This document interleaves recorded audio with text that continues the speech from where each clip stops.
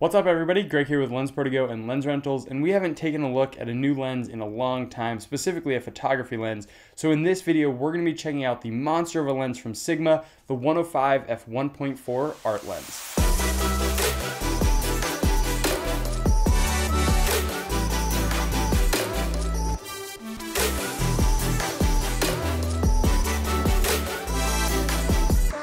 So some quick specs about this lens before we get into the comparison. Without the lens hood on, it's just over 5 inches. When you add that lens hood, it adds another couple inches to it. The body itself is made of a thermally stable composite, or TSC, and this material should be much more durable than like aluminum, and it should handle in more extreme conditions a lot better. And it has a fully weather sealed body, so that should help with those inclement environments as well. This lens covers a full frame sensor and has 9 rounded aperture blades inside, so you get some really circular, nice looking bokeh, which we'll take a look at later on. One thing that is kind of surprising with the massive size of the Sigma 105 f1.4 is that there's no IS.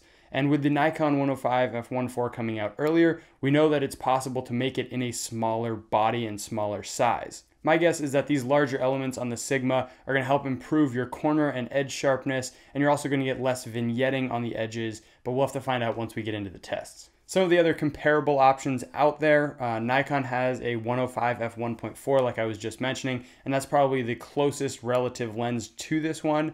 Canon really doesn't have anything that falls in line with this 105 f1.4. The closest they have will probably be the 100mm f2.8 macro L with IS, which is quite a bit different, has a bunch of features that this lens doesn't. And then the Canon 135 f2, which is a super fast prime, but the focal length is a decent bit longer than this 105. So in this video, we're going to be comparing it to the 100mm just because that's the closest focal length and will give us the most accurate comparison. So stacking these lenses up next to each other, the Canon weighs in at the least amount at 1.37 pounds. Then it's going to go to the Nikon, which is 2.17 pounds. And then lastly, the Sigma at a whopping 3.5 pounds, which is just a ton for a small prime like this. It's basically like a mini super tele at this point, and it has a very similar design with the included tripod foot. The next thing is the filter threads. The Canon again has the smallest one at 67 millimeters. The Nikon has the next smallest one at 82, and then you have to jump all the way up to a 105 millimeter filter thread for the new Sigma 105. As for close focusing distance, obviously the Canon's gonna win with this one because it has that macro capability. The distance on that is 1 foot. And then you go up to the Nikon, which matches the Sigma at 3.3 feet or 1 meter. So based off the size and weight, the Canon definitely comes in as the smallest lens, but you have to remember that it's an f2.8 and it has IS. So it's a little bit different beast than these other two f1.4s. So I'm gonna go shoot some tests with these right now. The Sigma 105 and the Canon 100mm will be shot on the 5D Mark IV, and then the Nikon 105 will be shot on the D850.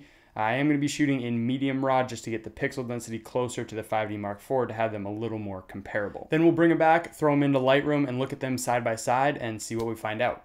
So I just got back. We finished shooting a bunch of different test images, looking at sharpness, chromatic aberration, exposure, bokeh, all kinds of stuff. So we're going to start diving into that right now. First, we're going to take a look at center sharpness. And like I said before, we're going to be looking at all 3 of these lenses, so the Sigma, the Nikon, and the Canon 100mm. Right now, we're going to look at the Nikon and Canon, and I'm always going to try and keep the Sigma one on the left and then alternate between the Nikon and Canon version on the right side of the image, just so you can keep track of which pictures we're looking at. So for this first one, we focused on the tire of the Jeep. And if we punch into a 1-to-1, again, the Sigma's on the left, the Nikon's on the right, they look very, very comparable. And honestly, I probably wouldn't be able to tell any difference here. What I'm going to do is punch into a 3-to-1. And with this, you can start to see a little bit of detail loss on the Nikon lens.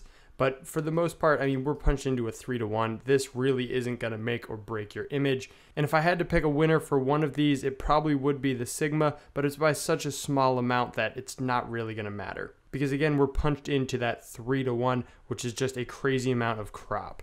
Now let's jump over and take a look at what the 100L can do. And again, this is a 2.8, so it is stopped down a little bit, but it's wide open for this lens. Punching into that 3-to-1, again, same thing. We have a little bit more sharpness and detail retention on the Sigma lens, but we're losing a tiny bit of it on the 100L version. But we're punched in so much that this really isn't going to make a difference. So again, I'll give a slight edge to the Sigma, but reality, it doesn't really matter that much. Next up, we're going to take a look at the edge sharpness. So we just looked at the center sharpness right in the middle of the frame.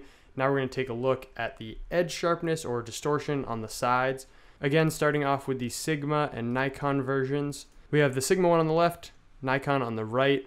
Punching into the center just to check that again. You can see here with a 3:1, we definitely have a little more detail on this flat brick wall than we do with the Nikon lens.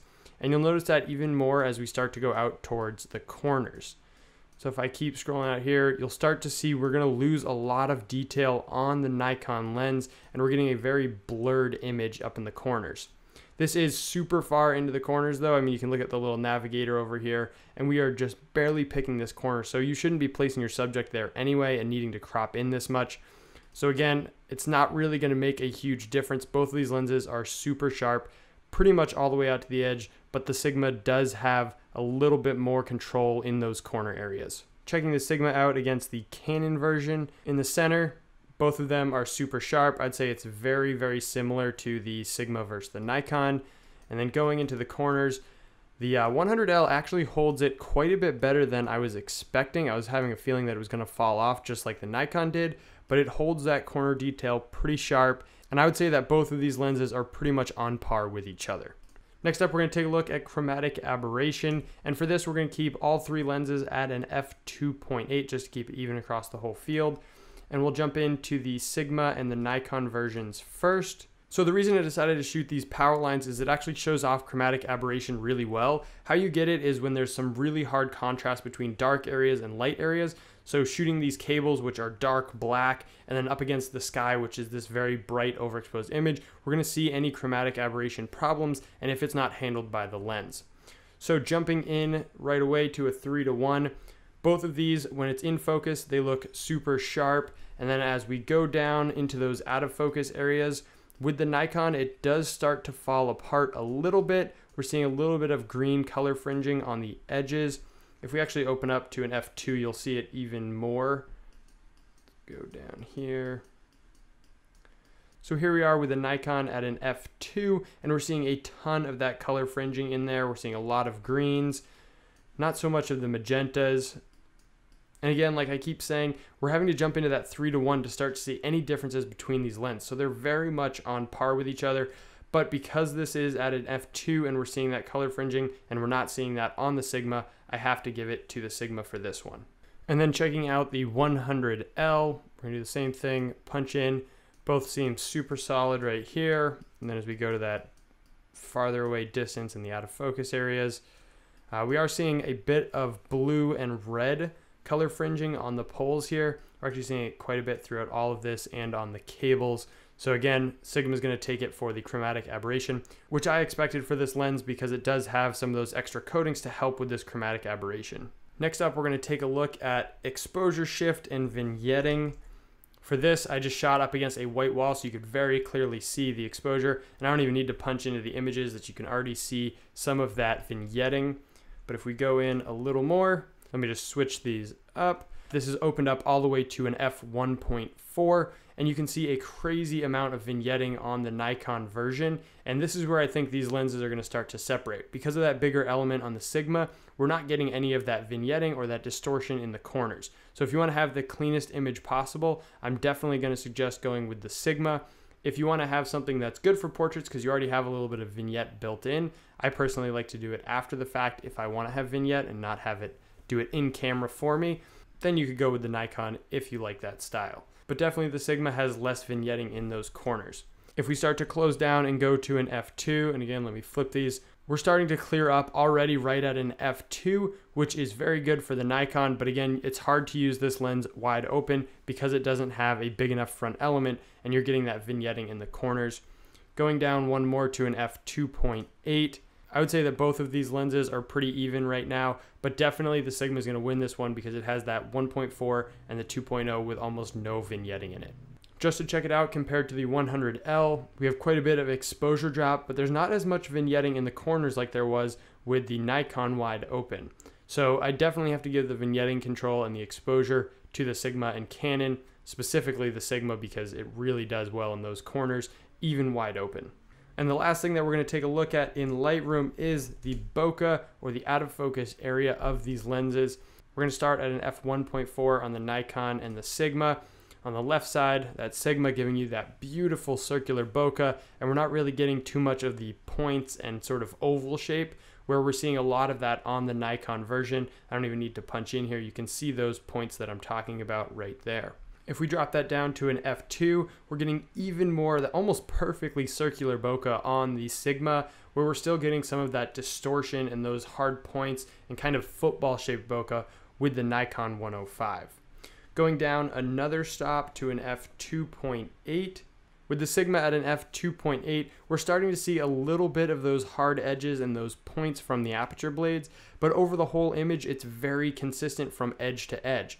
When we look at the Nikon, we're starting to see in the corners from the barrel, we're actually getting the bokeh cut off and getting that mist-shaped bokeh on the edges, and it's very inconsistent across the whole image. Since we're at a 2.8, I'll jump over to the 100mm macro lens, and you can see we're having a lot of the same problems that we did with the Nikon, where we're getting that distortion on the edges and we're getting those very oval shape instead of having a consistent look across the whole frame. So I definitely have to give the bokeh to the Sigma on this one. Just having that perfectly consistent across the whole image is really fantastic. So that's going to wrap it up for all of the test images that we're going to look at. If you guys want to download the CR2 files of these, they're going to be linked to in the description below, so definitely check that out. We have one more test to run, and that's looking at the AF speeds of all three of these lenses, going from infinity all the way to close focus to see which one can get there faster. So let me jump into that test, and then we'll wrap it up. Okay, so we have all three lenses lined up. On the left, we have the Sigma 105, in the middle is the Nikon, and on the right is the 100mm macro. And we're pulling close focus. I think it's about 4 feet, so it's a little bit further than close focus for all of these lenses. But we're racking all the way to infinity, and then we're going to pull to that close focus-ish area. So I'm just going to go frame by frame so you can see them. They all start right at the same time. Right about there, they all start kicking on. The 100mm is already done and is taking the photo. The Sigma takes the photo, and then a couple frames later, the Nikon takes the photo. And now I'll just play that back for you in full speed. So as you can see, it's all very comparable, and I'm playing it with the sound on, so you can see that there's 3 distinct clicks. The first one is that 100mm macro on the right, the next one is the Sigma, and then in the middle is the Nikon, or the last click that you're hearing.